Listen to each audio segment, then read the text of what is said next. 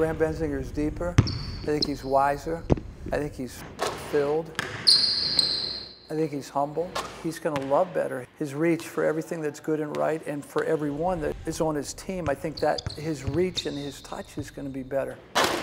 When the whole becomes greater than the sum of the parts, now you've got something magical. It was awesome. I mean, I want to trade for the world. Short pass to Benzinger. He's going to try a three and nail it. I'm Grant Benzinger. I'm a senior guard here at Wright State. I recently took a trip to China through Athletes in Action. It was a life-changing experience and something I always hold dear to my heart. The purpose of the trip was not only to play against the top competition in China, but also impact the communities surrounding us and spread love to places where it's not always found. We played against some professional teams, their top-level teams in the CBA. We went to some orphanages, did some basketball clinics, and saw what everything China has to offer. So he really embraced things. He held orphans, and not only did he hold them like it mattered.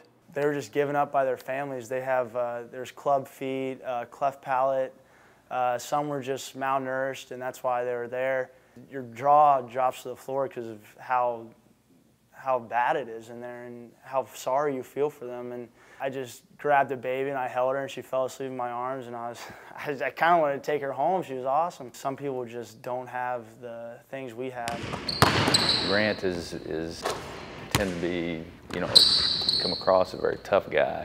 There were some things that touched him that were good for him, and probably people got to see a different side of him. Those girls were the top high school team in their province. That was in Shangji. They were so excited to learn, and it re-sparked my love for the game, because they do it in a gym with no AC. It's about 90 degrees in there, sweat coming off the walls, and for them to be able to do that every day, and then I'm blessed with this facility and all the people around me, it just shows you how grateful you have to be with what you have.